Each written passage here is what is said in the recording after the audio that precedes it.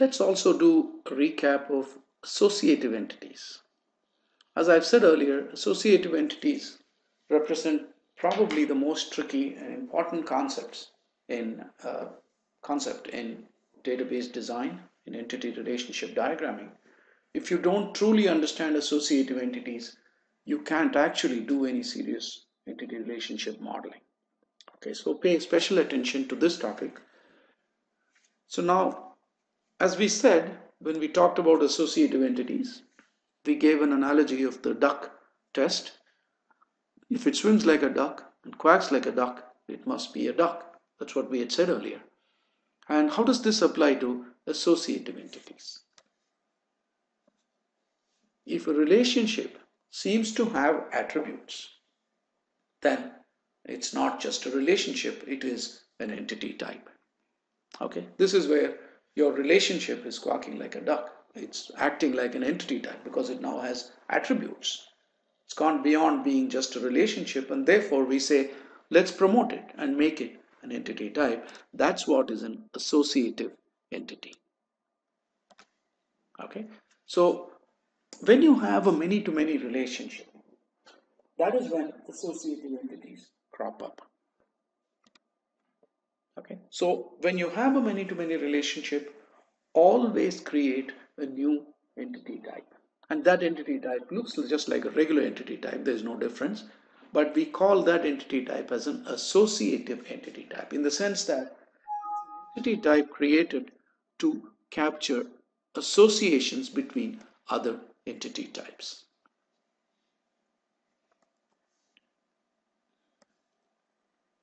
Let's take an example. There are lots of business tycoons, that those are the people here. There are lots of buildings. Each tycoon has an ownership stake in one or more buildings, and each building has one or more owners who share the ownership of that building. Okay, so this is clearly a many to many relationship between tycoons and buildings. One tycoon can have an ownership stake in many buildings. One building can be simultaneously owned, partially owned by many different tycoons.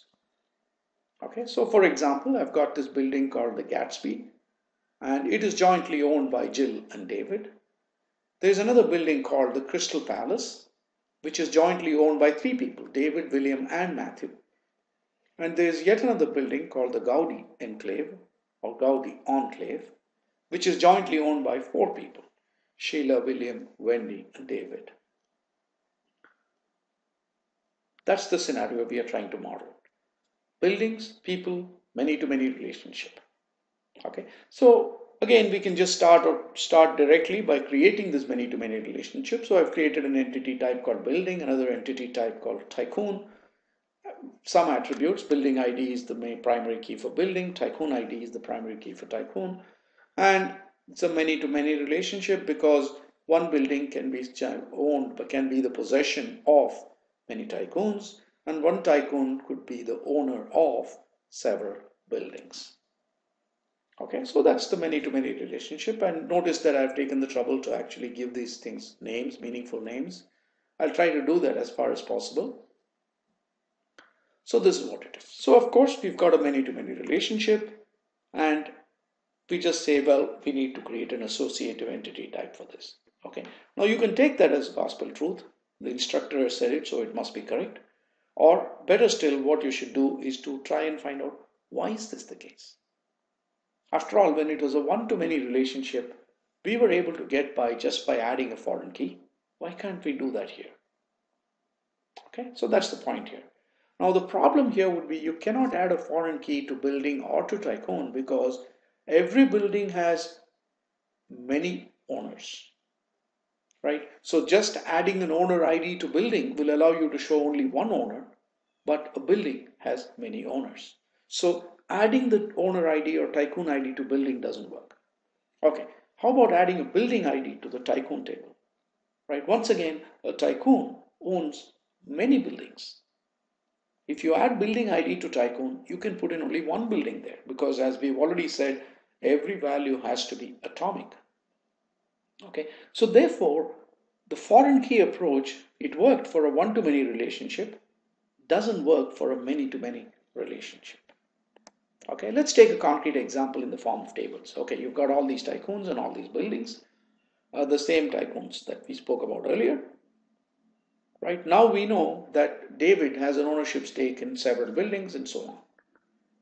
How are we going to represent this? Now, just looking at it from the point of view of tables, this is how you would represent it, right? So you're saying Jill has an ownership stake in building 321, which happens to be Gatsby.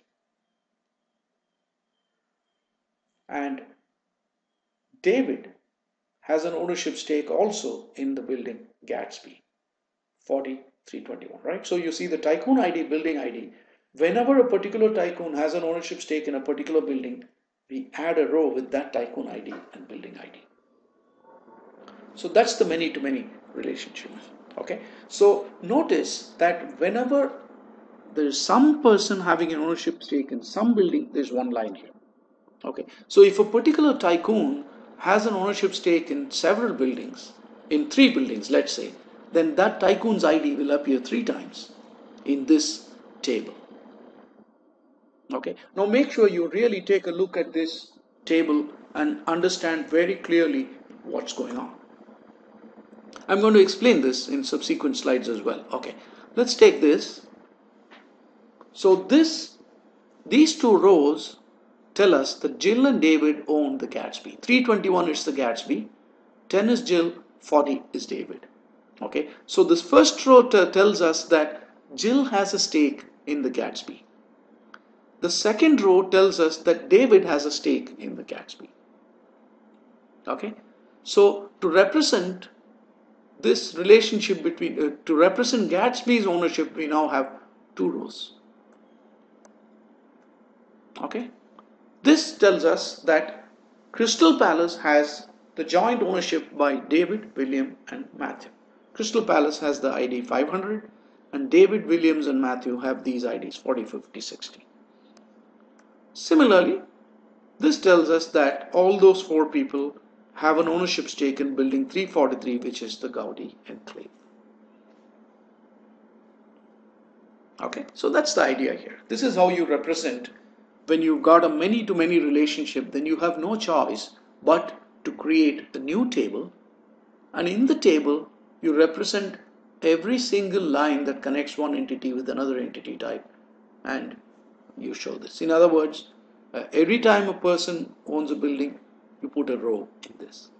This is how you represent many-to-many relationship, right? So you have, looking at it from a different perspective, you've got the tycoons, you've got the actual tables, tycoons, buildings, and here is your relationship table.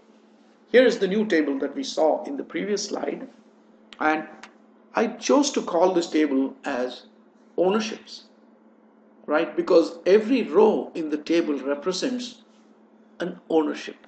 Could have even called it ownership stake. Okay, every row represents an ownership. The first row represents the fact that Jill has a stake in the Gatsby.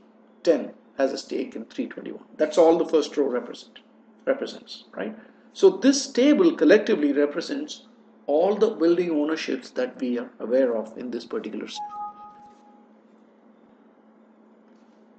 Okay. Now, what is the primary key for ownerships? Clearly, tycoon ID alone cannot be the primary key because the same tycoon ID appears many times. Obviously, because the same tycoon owns many buildings or has many ownerships, and therefore just giving the tycoon ID doesn't help us to identify a particular ownership. Similarly, building ID cannot be the key because the same building has multiple owners. So if I just say specify a building number or building ID, then I don't know which specific ownership is being talked about. Okay, so if I say building 321, then in the ownerships table, are you talking about the first row or the second row? If I say building 343, which of these four rows are we talking about, right? We already know that a primary key has to uniquely identify a row in the table. So neither tycoon ID nor building ID uniquely identifies a row, but of course we can see that the combination does, right?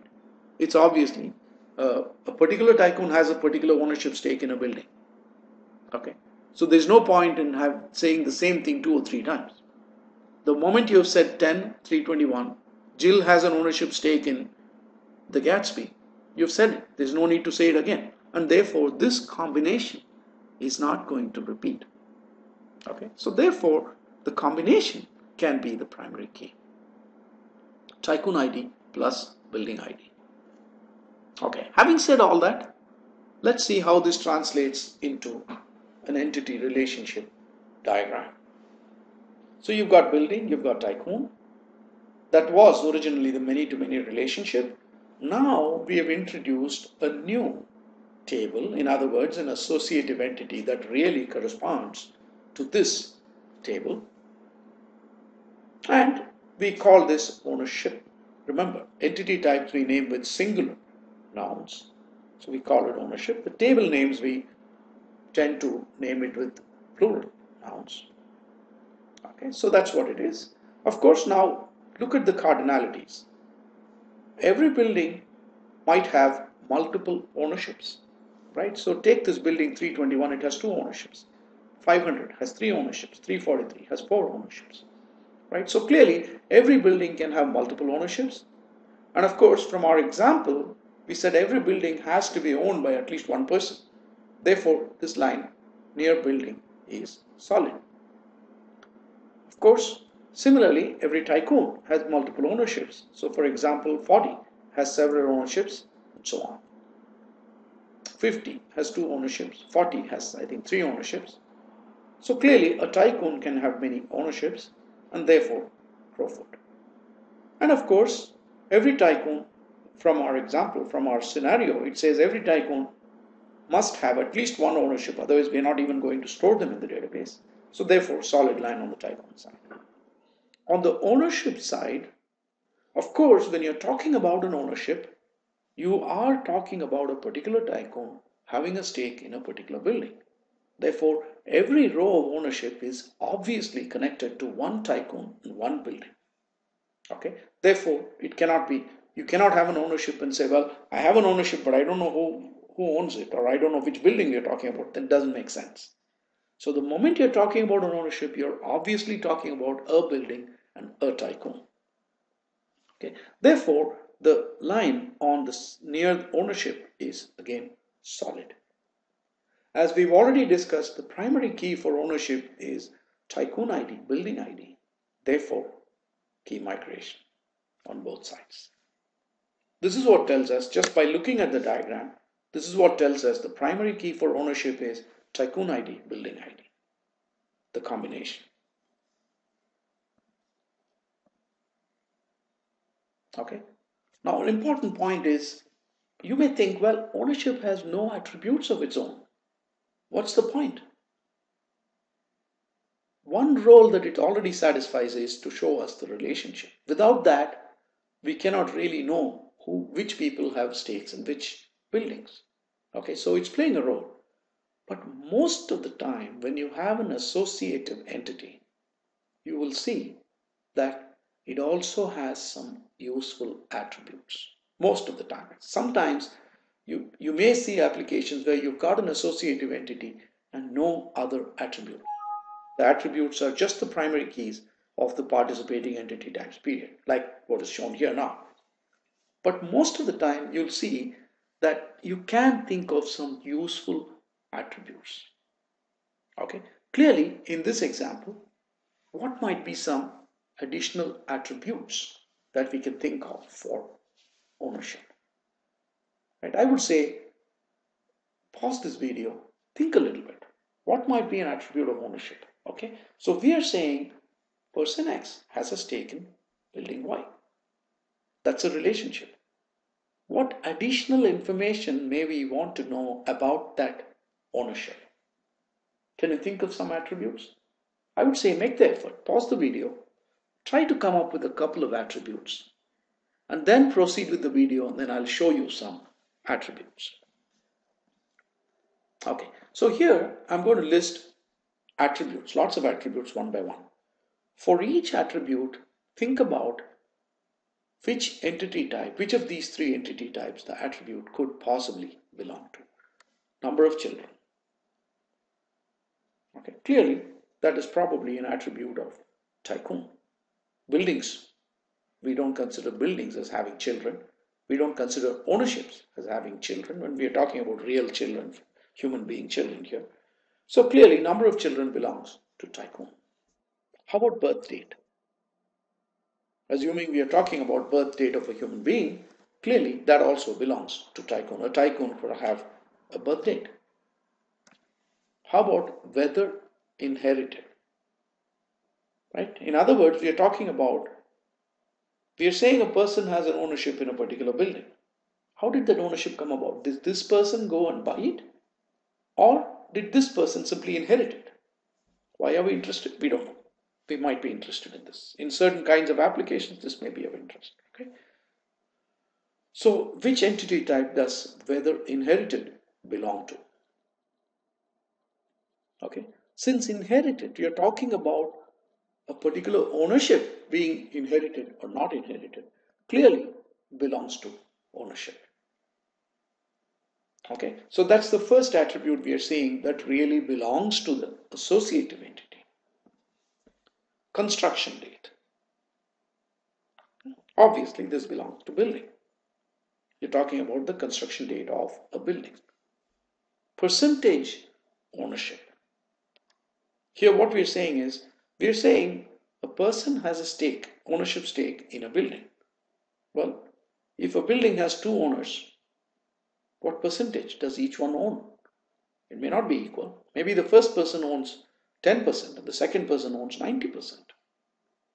Okay, and it may be important to know that, for example, the whole building may be rented out, and the proportion in which they're going to share the rents would be represented by how much of the building they own. So percentage ownership is an important attribute. And clearly, when you're talking about ownership, you're talking about a building tycoon combination, right? So I can't say tycoon X has 50% ownership. The obvious question that arises is, in which building? You can't just say Tycoon X has 50% ownership. They may have 50% ownership in one building, 5% ownership in a different building. So unless you tell me the tycoon and the building, talking about percentage ownership makes no sense. So clearly this is an attribute of ownership.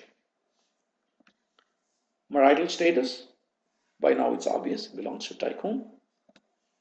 Construction date, well, we've already resolved this. I don't know why I put it there twice. Belongs to building.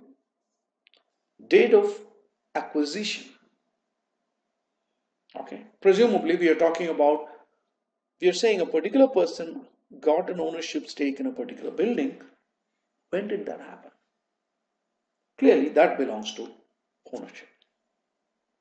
Okay, so you can see that whenever you have an associative entity, a many to many, as a result of a many to many relationship, you can always think of certain very useful attributes that belong to the associative entity. Okay. Therefore, no matter, sometimes of course it's possible that you may not be interested in any of the attributes of the associative entity type, but it's always a useful exercise for you to think about what could be some attributes of this associative entity. In other words, what could be some properties that are connected to the relationship.